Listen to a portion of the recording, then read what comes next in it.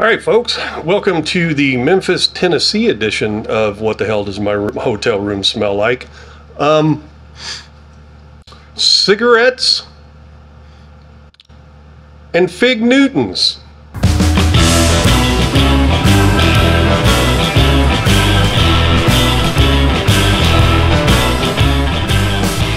Well, good morning. We are in Williamsburg, Virginia, which was our final destination. We've been here for a couple of days doing all kinds of fun stuff with the fam. We wanted to catch up on some of the places that we've been and talk about them. So let's talk about Memphis. So Memphis, what was your thoughts on Memphis? Oh, I loved it. I loved it in the sense that there was a lot of history to go check out. I mean, if you're into R&B music, if you're into Elvis. So the first day that we got in, we went over to a brewery called Meddlesome, and they had darn good beers. It was another one of those proper breweries in an industrial park. Your thoughts?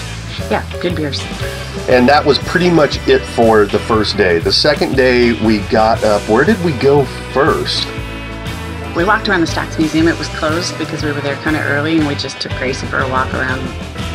And if you're not familiar with the Stax Recording label, trust me, you're familiar with the Stax Recording label.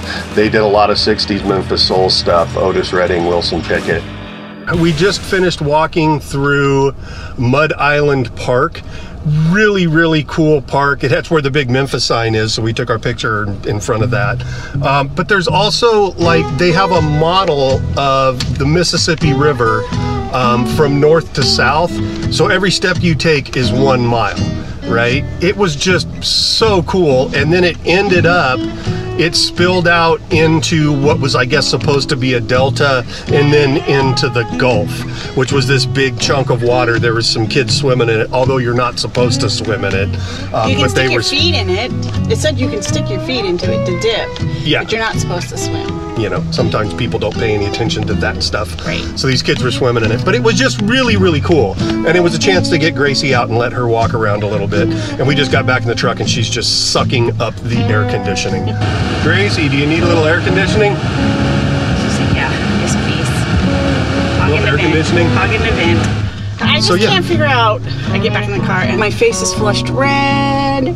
I'm dripping sweat, wiping sweat out of my eyes, and these people don't even look like, they just look like it's a walk in a park. Because y'all ain't used to the climate down here. I imagine there is some acclimatization that goes on. Is that a word? Is that a word, acclimatization? Acclimatization? Yeah. Okay, yeah, it can be a word.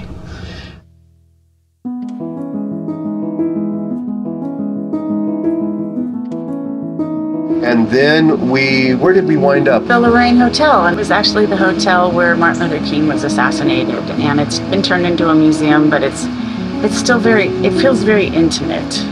You know, they have a big reef up where, you know, on the balcony where he was shot, and it was a pretty emotional moment for me. I think we're in a time in our country where things are changing, and a lot of the things that Martin Luther King Jr. fought for are being dissolved away. So to be there in the spot where he was killed was an emotional thing. It was pretty powerful. Yeah.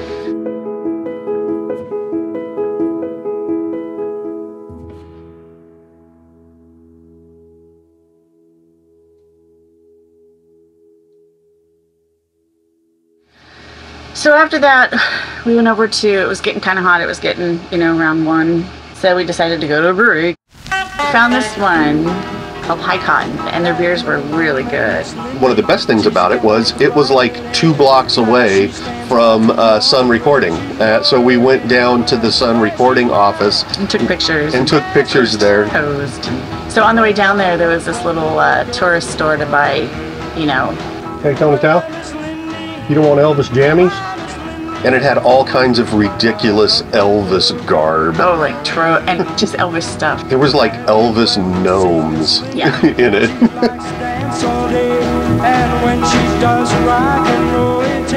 And then we wound up at another brewery that was on the recommendation of the guy at High Cotton. It's where we got the violet from Charlie and the Chocolate Factory beer. You drink it, the first thing you get is the key lime. Because it kind of like takes your tongue and goes, you know, key lime hits you, curls your tongue. And then coconut finishes it. You know, met some interesting people in there. Yeah, well, I mean, you always meet interesting people when you go into a brewery, and people are there to tell stories and talk to each other. Gracie had a good time in that one. So the next day on the road to get to Nashville, and Nashville, you need to step up your dog-friendly game.